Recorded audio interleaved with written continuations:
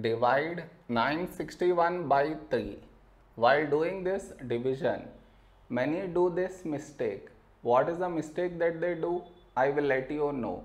But before that, we should frame it in this way. 961 and 3 here. This is your step 1. Next, here we have 9 and here 3. When do we get 9 in 3 table? 3 3s 9. Now you should subtract 9 minus 9 0. After this, bring down the beside number. So 6 down.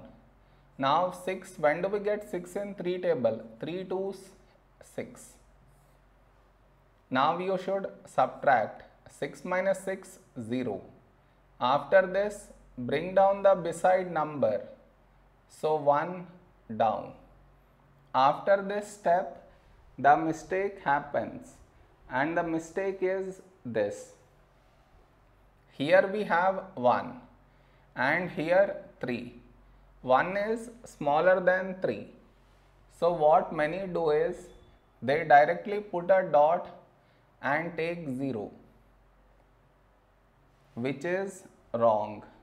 Why is it wrong? Because just now you brought this number down, and in the same step you want to put a dot and take 0, which is wrong. I repeat, bringing the number down and also put a dot and take 0.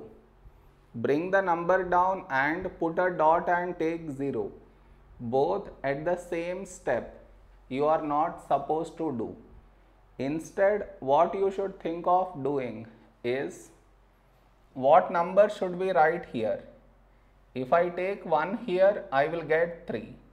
But 3 is larger than 1. So what we should do is, we should take 0. So 3 into 0, 0. Now you should subtract 1 minus 0, 1. Over here, we did not bring any number down, and 1 is smaller than 3. So now you can put a dot and take 0. So 10. A number close to 10 in 3 table is 3 3s 9. Now you should subtract 10 minus 9, 1. We got 1 again. That means we get bar on this number. So this is our quotient.